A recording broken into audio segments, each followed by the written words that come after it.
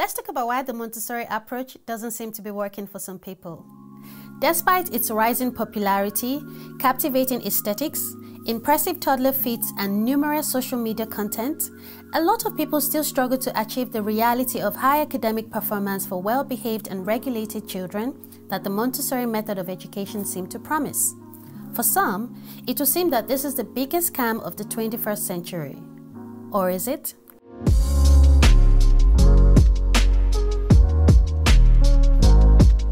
Hi, my name is Millicent. I'm a Montessori homeschooling mom as well as a coach, and today let's unpack some of the reasons why the magic of Montessori seems to be evading some people. But first, let me tell you that you are going to like this video. Oh yes, how do I know this? Trust me, I know these things. So do the right and the wise thing by clicking on that subscribe button so that you get front row seats to this wellspring of goodness. Now we're going to approach this from 3 points, okay? The first is the wrong perception and expectation. The second is the wrong information. And the third is the wrong approach, or something I just like to call the triangle of why Montessori doesn't work. The first is the wrong perception and expectation.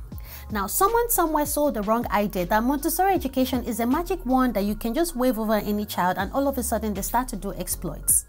I don't know who that person is, but they need to be fired already.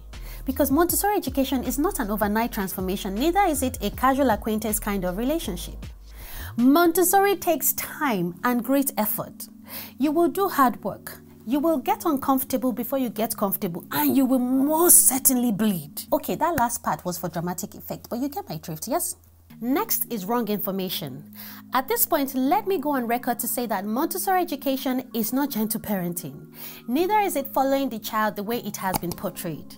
Now, the reason why Montessori education is not gentle parenting is because it is not a parenting philosophy or approach.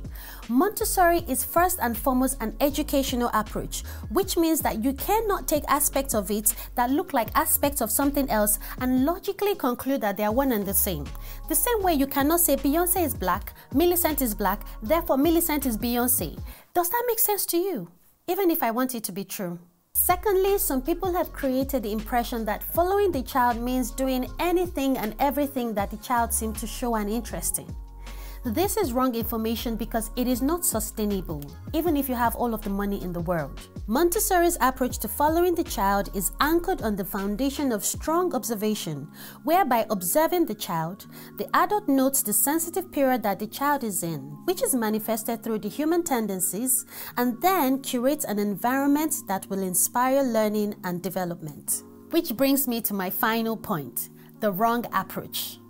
Buying tons of Montessori materials, reading Montessori texts, and following all the funky Montessori Mama accounts on Instagram will not guarantee you success with Montessori. Montessori education is based on science, literally, which means that you have to approach it in the same systematic way as the scientific method. First, make observations by observing your child. Second, form a hypothesis that you can test. Third, experiment by tweaking, removing, and adding materials to your environment. Finally, collect your data and analyze the results. What worked and what didn't? Were there any improvements in engagement or not? If the results align with your hypothesis, you draw a conclusion.